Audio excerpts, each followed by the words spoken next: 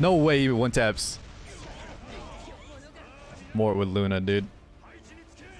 Let's let him try. Let him try, man.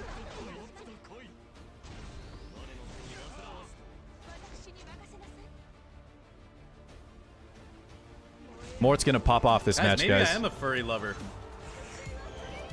No! L_FA_. Yeah, what do you? Chocolate just for sub for 2 months. He's gonna one tap me? Out of here. Oh, wait, guys, this is gonna be for YouTube. Don't make me cuss. Don't make me cuss. What's going on, y'all, and welcome on in today's video. It was a great day, but in this video, let's go ahead and talk about Luna and Mort. They just got buffed, guys, and I did a lot of real-time arena RTA testing with both of them. One match, I even used both of them together. Now, I'm going to talk about how I think how actually good they are post-buff. We'll go ahead and start and talk about what actually changed for them specifically, maybe why they didn't work pre-buff, how I think they work now, and then recommended builds, exclusive equipment, overall thoughts at the end. In the meantime, let's try something new, guys. Instead of making a quick montage at the beginning like I normally do, I'll probably just go ahead and insert some clips from today's matches as I talk, and I'll just talk over it. Just keep in mind, you know, you'll see me twice. One of me will be over there, just with no muted. It'll be muted sound, but I'll go ahead and give some gameplay footage while we talk. Let me know if y'all like that style, okay? Anyways, thanks for watching. Let's get on with the video. Alrighty, guys, let's go ahead and start with Luna. So Luna got a bunch of changes on the last buff patch. Skill 3 now has 50% defense pen. Skill 2 will now allow both crit hit chance and crit hit resistance to always be active. And Skill 1 now gets a soul burn effect, 10 souls, to increase the numbers of attacks to max. I think this is one of my favorite changes in actual playing. It feels really good to allow Luna to have a reliable source of hard hitting damage. And the Skill 1 at max hits is very hard, guys. That being said, if you can notice my build here, I opted for a counter immunity build, very tanky, but enough damage to still pack a punch, especially on counters. And now with the newly buffed S3, it just feels overall better. However, I think a lot of players are going to want to build their Lunas in a more hyper-aggressive, and I think this might be the best playstyle for now. If you guys can build fast and hyper-aggressive, give her early attack up if you can too. And with the Skill 3 exclusive equipment, I'm using the Skill 1 because I'm on Counter Bruiser. But if you get the Skill 3, which adds an extra turn if you kill a target, you can then, with her increased soul gain, I forgot to mention that, another change is increased souls when she uses Skill 3, she'll be able to self soul burn Skill 1 right afterwards. So you would slap on Azure Comet, you would slap on Merciless Glutton, Skill 3, kill a target, self soul burn Skill 1, kill another target, and I know everybody's going to be doing that. Everybody's been doing that, and my Luna's actually been banned in half of the games I played today because people are afraid of that threat. I like building your tankier. I don't like going in on all the speed gimmicks, or the speed, you know, it's not necessarily a gimmick, but you have to build entirely around it. And for me, it would be a gimmick. And I do think people will wise up. They'll either, like they've been doing banning Luna, if they have squishier targets, they'll either build more mitigation. They'll either try to CC her early. They'll be aware. They'll learn about that 2-turn tap mechanic, in which case it loses a lot of value. That way, or that's why I like to run this tankier. It's kind of like my old build. It just works way better now with the soul burn and the increased crit hit resistance on Skill 2. And then, of course, the extra defense pen on the Skill 3. This is the big one, guys. I mentioned it just a second ago, but now, whenever you need to, just 10 souls. In a lot of comps, if you're not running with a soul-hungry unit, you just pop this off, and if there's any defense break, that unit is guaranteed dead. If there's no defense break and the target is not that tanky, also dead. It feels very good, feels very reliable, and that was one of Luna's main issues. Actually, same with Mort. One last thing to note, guys, be aware if you are going to build Luna beforehand, the increased crit hit chance 30% was not included in the skill sheet, the stat sheet.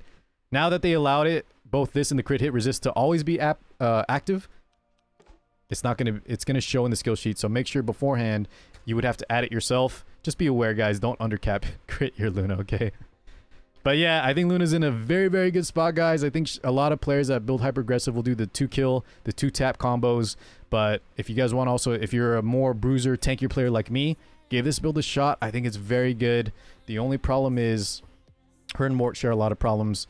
If you wanted to build this kind of tankier, you know, counter style, there's another ice unit whose gear got stolen for Luna for testing that is kind of overall better, okay? But maybe you don't have Rem, maybe you don't like Rem, and you want to play Luna. I think Luna is the next best if we wanted to do a lifesteal ice bruiser holding Sigurd. So very strong. The changes feel overall good, but I do think her best build will be that high nuke, high damage build. Oh, one last thing, guys. Be aware, the Ragnar Spear got nerfed in multipliers. They didn't list this anywhere in the patch notes, I don't think. For good reason, I guess. I would rather they be transparent, but, you know, people will complain. Overall, Ragnar Spear is still a buff, so don't get worried, guys. It's still overall a net positive in damage, but the multipliers, I think, got reduced from 1.5 to 1.1. Let me know in the comments below if you know the exact numbers. I think that's accurate. So what my chat was telling me earlier. Be aware of that, though, guys. The multipliers did get changed on the skill 3. I think it's good because if she kept those same multipliers while having 50% defense pen, she'd be way, way, way too strong. She would just get banned all the time. All right, guys, moving on to MORTELIX. Mort, like I mentioned, has some similar problems to Luna, but he was an absolute blast to play today, guys. So his main issues beforehand, let's talk about what changed with him. He just felt a little bit too unreliable. His kit has everything. It has defense breaks. It has anti-crit hit resistance. He can ignore effect resist. He does injury. He self-heals. He's immune to sleep and stun. He does a lot. But it felt like he just didn't do enough, or it didn't happen reliably enough pre-buff. So they buffed a lot of things and made it a little bit more reliable. Number one, soul burn effect chance like Luna. They moved it from skill 3 over to skill 1 and can now increase effect chance to 100%. This is huge. 10 souls for a 2-turn defense break that while he's enraged will ignore ER. That's actually insane, guys, and I think that'll be his biggest playstyle moving forward. Pick him.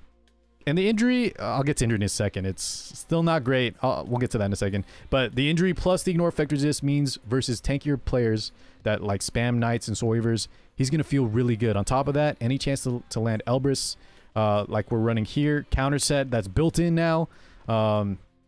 More chances to land that brutal defense break on top of also adding crit hit resistance for the team and speed for himself, which is why I actually like speed set, y'all. Let's talk about the newly built-in counter build or counter set. 30% chance is huge. That's better than counter set. And just like Green Purgus, if y'all wanted to stack them, you can. I wanted to test that at first, but my counter gear had too much attack, and on top of that, I think speed will give him more value.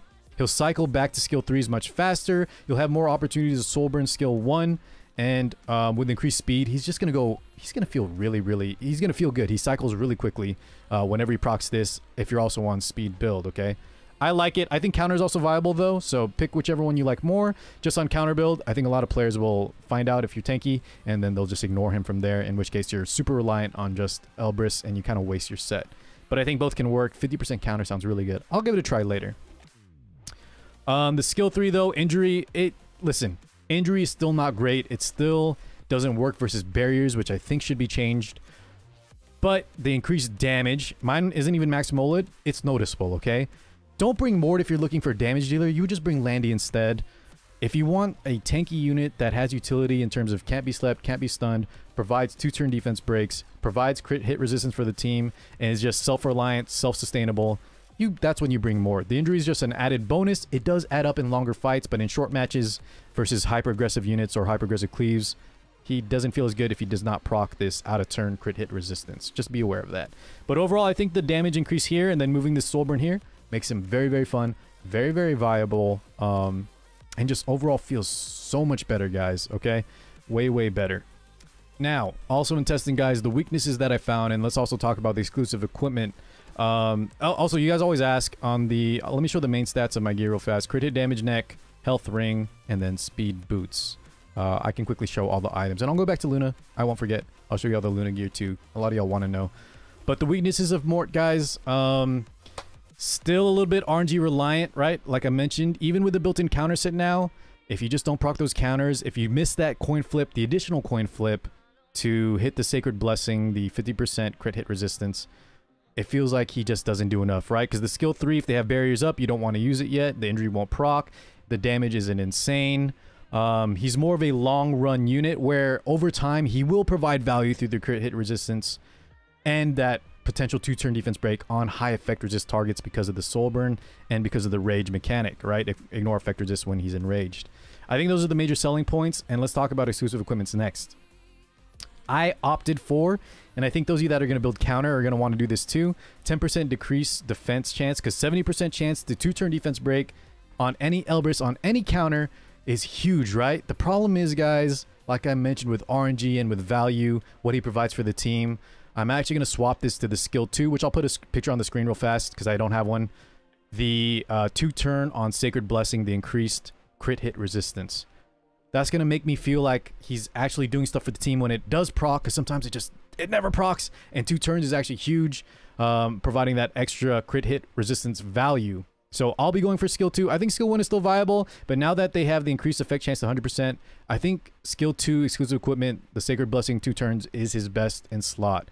Overall, the weaknesses though, if you wanted to build a damage Earth Bruiser, you kind of just opt for Violet, right? If you wanted more damage, you go for Landy. So just kind of similar to Luna, there's a little bit better picks in this current meta, but I do think as the game goes forward, the fact that he's immune to stun and sleep, and the out of turn chance off of built-in counter plus Elbrus to provide crit resistance, maybe good versus cleavers, the stun and sleep good versus cleaves, and then he has a spot versus very tanky units now with the ignore effect resist skill 1. Okay, on top of that, let me show y'all an added bonus while I show y'all the Luna gear that I told y'all I would. Let me show y'all the Luna gear real fast. Keep in mind, guys, the skill 2 on Luna, the increased crit hit resistance, the 30% that Luna has. In one of my clips, hopefully I show y'all some footage, the crit hit resistance will actually, they don't stack on top of each other, but they'll do 2 separate checks. So if Mort activates his Sacred Blessing, they have to try to get through that 50-50 crit there. And if they do get through, they have to go through another crit hit resist check on Luna. So it is kind of a nice added bonus if you ever ran them together, okay? That being said, guys, I want y'all to try them both out. Let me know how you like them. No joke, I think they're both very solid, much better than before. They're not top tier, but they're right below in my opinion. I'll do way more tests in the future this coming weeks, so make sure y'all stop by the Twitch live streams. I think they're very good. I'm not forcing them just because they're my favorite units now. I feel like they're actually viable, okay? And more than viable, very good. All right, guys, thank you so much for watching. I'll catch y'all in the next one. I appreciate all y'all. Peace out, everybody.